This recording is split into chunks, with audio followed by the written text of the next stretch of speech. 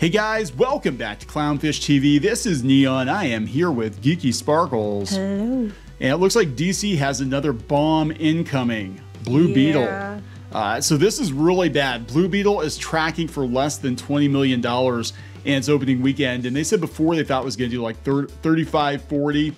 Yeah. For a character nobody's really heard about, the mainstream hasn't really heard about, and for a potentially very bad take on this character. Weren't they saying like up to like 17 million was the high? Yeah, that is disastrous. That's Not actually good. worse than I think the Suicide Squad did, like 25 or 30.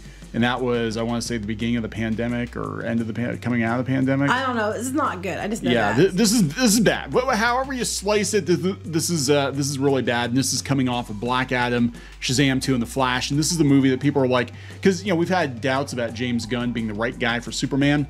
And people are like, well, just wait until Blue Beetle, because that's technically the first of the new DCU. It's going to be fantastic, guys. It's going to be great. I'm like, no, you need to stop the DC movies for several years and then reboot with somebody who gives a shit about the DC movies. Like right now, nobody can tell the difference between the last batch of DC movies and the new batch of DC movies, and starting with Blue Beetle of all the characters is not a good idea. No. Not a good idea. But before we get into it any further. Please subscribe for more pop culture news, views, and rants, guys. If you do, you'll get a woohoo. Woohoo! So this is coming from comicbookmovie.com. I think they got it from Box Office Pro, but they said this thing is tracking to be a freaking disaster. Yeah, I know it's not supposed to be doing very well. I forget the numbers. Oh yeah, 12 to 17 million. 12 to 17 million. And this comes out like really soon, doesn't it? Like couple weeks. Yeah, like 2nd of August or something. No, we were at Barbie yesterday and they ran the trailer for this, but they chose to run the Batman's a Fascist trailer. And I thought that was surprising. I was like, why would you run that trailer?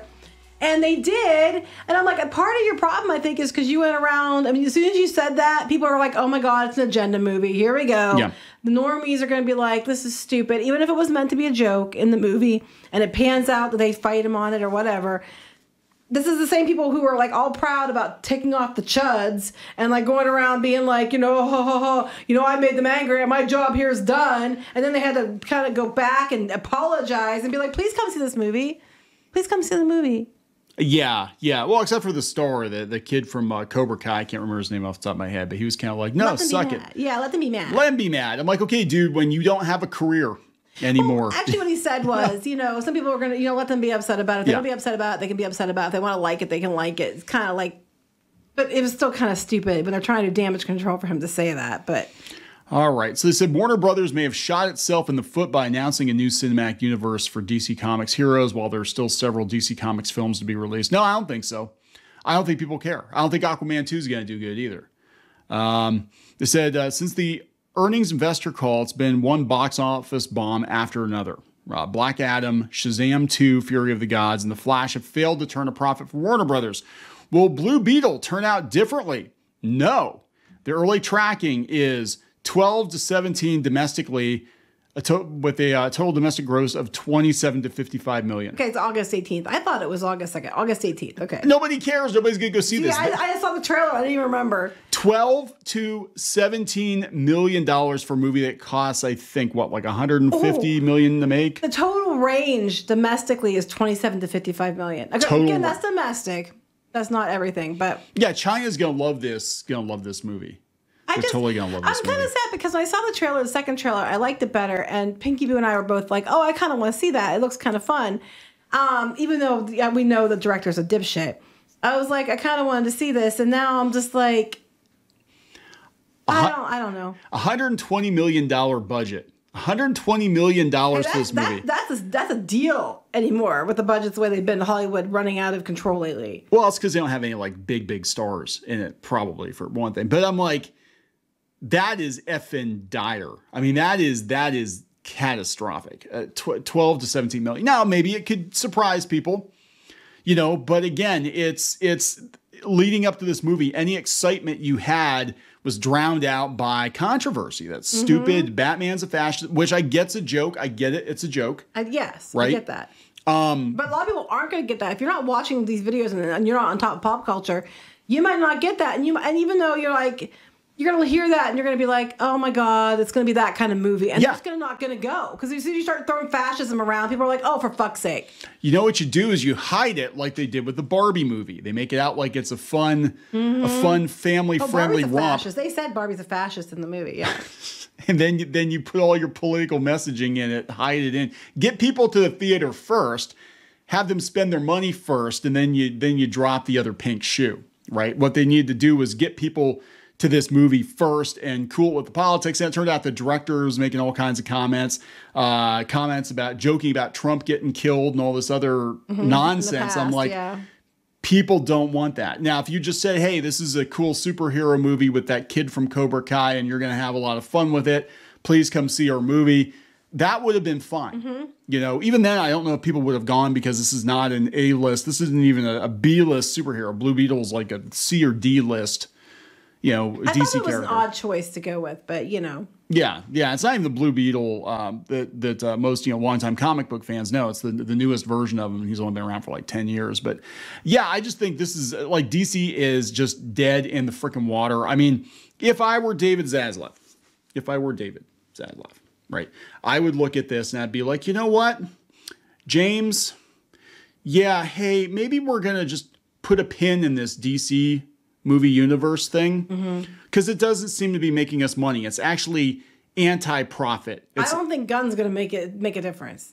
He's not going to make a difference. People are already complaining about the choices with the Superman movie being too cluttered with a bunch of villains, and you know they're like, wait, this is a Superman origin story, and they're bringing in like everything but the kitchen sink. I think they're looking at it as, okay, well, he did, you know, Peacemaker, and people liked it on the TV, and he did Guardians of the Galaxy volume, you know, different Guardians of the Galaxies, and they did really well.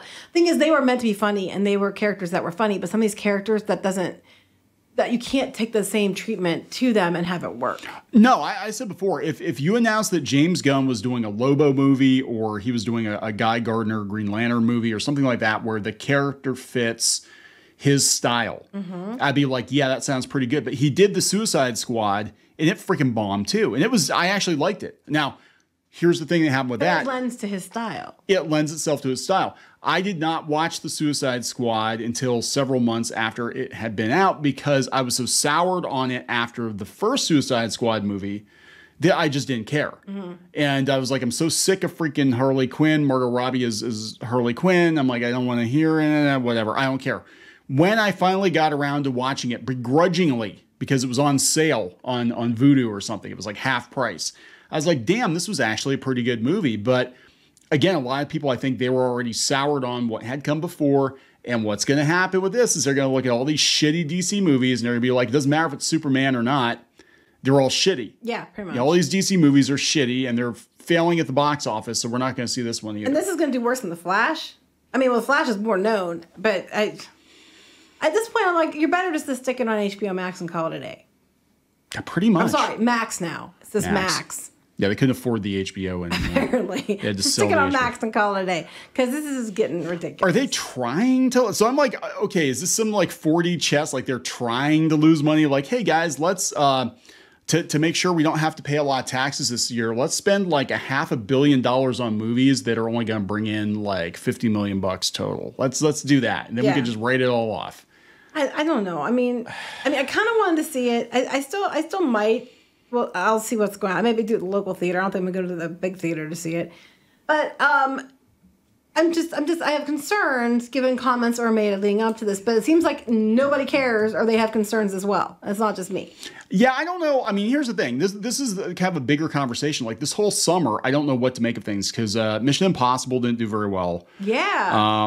Indiana Jones obviously didn't do very well. But here, I don't think normies are paying attention to all the drama like we are. But you know what's interesting to me? Other places, the outlets, and normally you'll call people incels and all that crap over not going to see Indiana Jones, you hate strong women. They're all like, hey, you know, Lucasfilm's striking out on everything. They messed up Indiana Jones, they messed up Willow and Star Wars. And I'm just like, you don't say.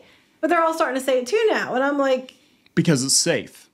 Yeah, it's now safe people to like say us took all the arrows. It's also undeniable at this point. It's can't cover. Yes. You can't cover anymore. So there's something bigger going on here. I think that just in general, there are too many of these tentpole movies. People are burned out. They can't afford to go see every one of them. And I think people too are like, hey, I can get better on streaming. You know, so why am I going to spend, you know, $50 to take myself, my girlfriend, whatever, out to go see this movie when it's going to be on HBO Max in a couple of months anyway? Yeah. You know, if I want to watch it. By then, I'll forget it exists because something new will come on. I think people are just tired of superhero movies. I really do. I think they're just burnt out on them. They're like, I don't care. People say that they're not because they're like, they're burnt out on bad ones. I'm like, yeah, it's true, but I think they're all bad anymore. I think that's the problem. I think it's like, are you going to, you know, stick your fingers in the pile of shit to find the kernel of corn? Well, you know? Interesting related superhero. So they had a new trailer out for the Marvels, okay? Yeah. And besides the fact that apparently it's getting, you know, ratioed in the likes, dislikes that are hidden, they're really pushing this. And they if you go to Twitter, under the hashtag the Marvels, it says sponsored by Disney. So Disney's paying money to sponsor, to boost the hashtag on Twitter, trying to boost awareness of this. We know they're putting Ms. Marvel on ABC, and they're doing some other things that they're going to try really hard. So they're doing like they did with Little Mermaid, and they're going to start throwing all their money at this to make it stick because it's their last big Marvel movie for this year, and they've done so poorly. They're really going to push hard on this one. I don't know if it's going to work. I don't think it's going to work. People don't like superheroes, and they really don't like Captain Marvel. I'm sorry. No. The only thing that could actually save it, believe it or not, is Ms. Marvel being likable. But they're going to look at this like this is just a very special episode of Ms. Marvel. We have it on Disney Plus. It doesn't cost us extra. Now you have it on ABC for free. It doesn't cost us any extra to, you know, Ms. Marvel to watch it. And people are just like, yeah, I don't care. Well, what's going to happen is if people don't go to the theaters, then they're going to have to put it on their streaming to make their money back. Yep. So people just don't go, and then they're like, well, I'll get it cheaper. Yep. That's exactly it. All right. So we're going to wrap this up. Yeah. Yeah, this is bad. I didn't think it was going to do this bad. This is I didn't really think that's bad. low. I mean, and that, again, that's a low early estimate. We're like a month away. It could totally change. They thought the Mario Brother movie wasn't going to do that great either, and then it completely kicked ass. So it's completely possible that could change. I'm just pointing that out. Yeah. So they're saying Turtles is going to do better, actually. Haunted Mansion is going to do better. Wow. I'm excited about the Haunted Mansion, but that one's a very niche movie, personally. I mean, I think it's niche. Freaking Gran Turismo is going to do better. We saw a trailer for that. I'm like, this movie looks like shit. I mean, honestly, it looks like most of the movies are doing shit. Oh, Not just that. It just seems like people are just over Hollywood. August is bad. August is always bad. This one looked like pretty terrible. But I think people are over Hollywood. I think they are. They are. And the strikes aren't helping. But anyway, let's wrap this up. We're going to wrap it up. Please subscribe for more pop culture news, views, and rants, guys. We'll talk later. Bye.